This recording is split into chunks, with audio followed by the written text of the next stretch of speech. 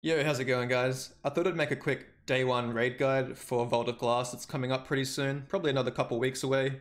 So I want to figure out, I'll show you guys what kind of weapons to use and what kind of armor that I think will be good and mods that I think will be good. So I'm going to show you a screenshot of what I found with the elemental damage types that enemies will be doing to you. So I'll pop that up right now. Okay, damage resistance options. As you can see, there's Solar and Void. Solar won't be as threatening because they're minors, whereas the void damage that's going to be happening on day one, they're mages, praetorians, minotaurs, gatekeepers, and then bosses such as Templar and Atheon. It's probably more wise to be wearing a void damage resistance mod on day one. However, instead of rocking a solid damage resistance, I would put on a sniper damage resistance because hobgoblins will probably one-shot you. So overall, I would be running a void damage resistance mod as well as a sniper damage resistance mod. I do not think a concussive dampener will be needed, just stay away from the green pools. Now of course there's going to be unknown variables in day one, such as perhaps champions will be added. Given that it's a revamped raid, there's going to be some altercations and changes.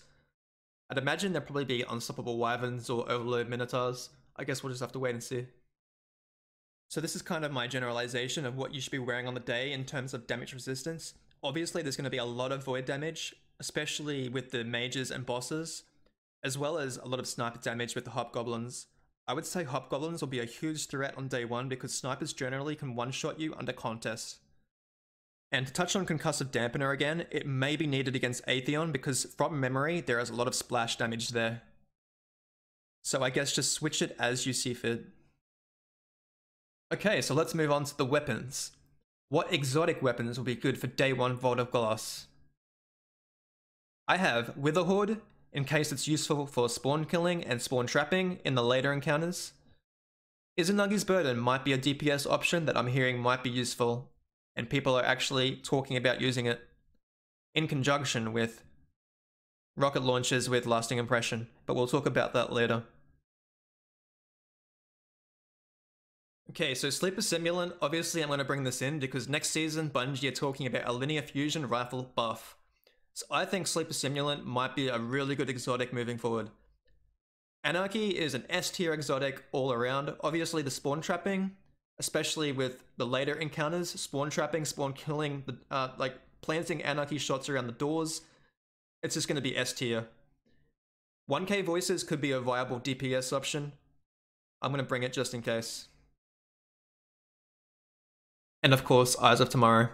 I feel like a lot of people are sleeping on this gun right now. Its ad clearing abilities are amazing.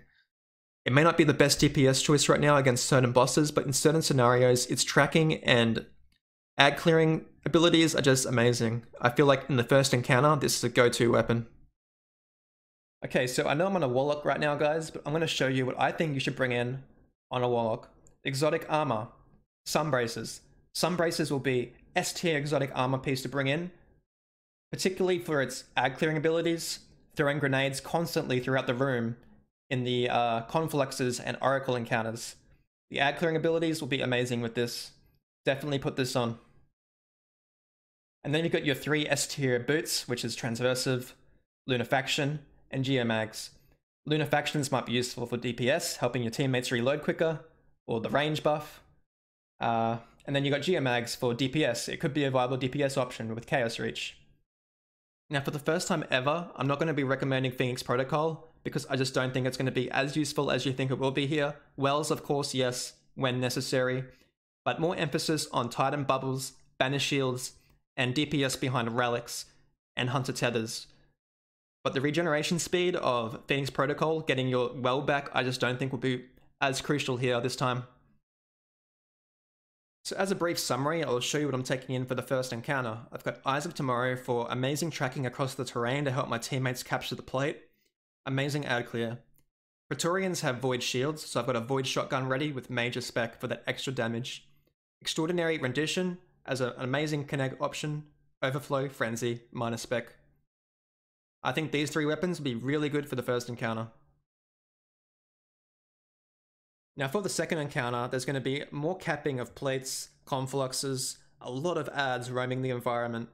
So obviously, as I mentioned before, Anarchy for trapping doors, spawn killing, spawn trapping, Warmind cells with a keyless SMG, global reach, heritage for the mages.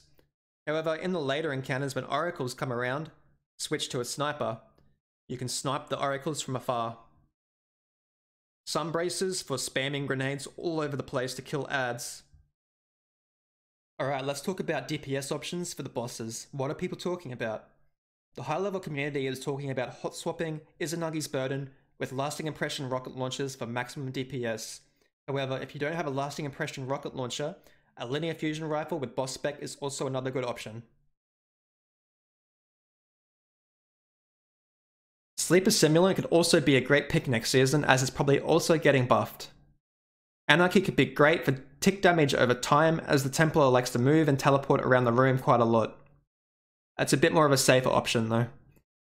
1k could be great DPS, but a little bit more risky because of detainment issues. If you recall in D1, you get detained during Templar and you can blow yourself up.